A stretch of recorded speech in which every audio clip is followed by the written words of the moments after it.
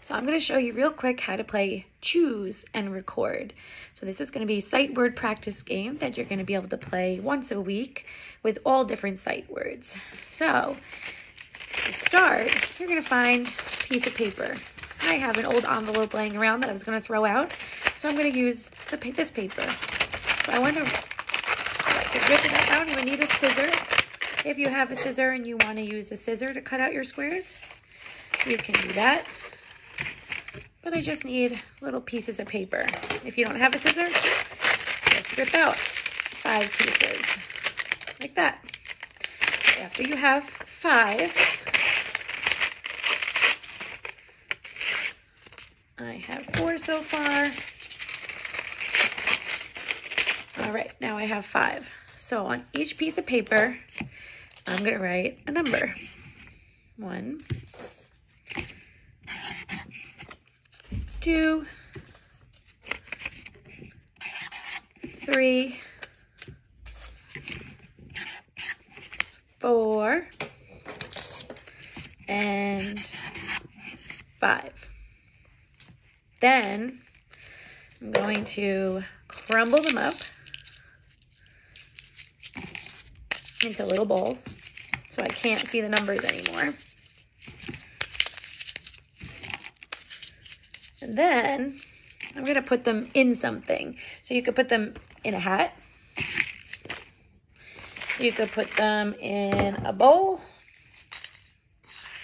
You could put them in a cup. You could put them in a Tupperware. It doesn't really matter. So I am going to put them in a cup. So I now have all 5 numbers here in this cup. I'm going to shake it up. Take out a number, and I got the number 4. So I'm going to look at my list in the assignment of what sight word is next to the number 4. So for today, the sight word next to number 4 is the word him. So I am going to, on a piece of paper, right? I'm doing it on a whiteboard, but you could do it on any piece of paper, going to write the word him. So I'm going to look at my list, H-I-M, him, and write it. I'm going to throw that number 4 back in. Crumble it up, throw it back in, shake it up again, and take another number. I got the number 5. So I look at my sight word list for today, and next to number 5 is the word his. H-I-S, his. So I make sure I spell it, say it, and write it.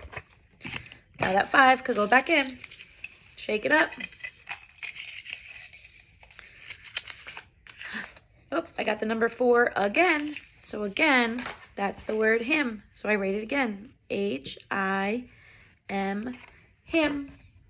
And you're going to keep doing that until you fill up your whole entire page.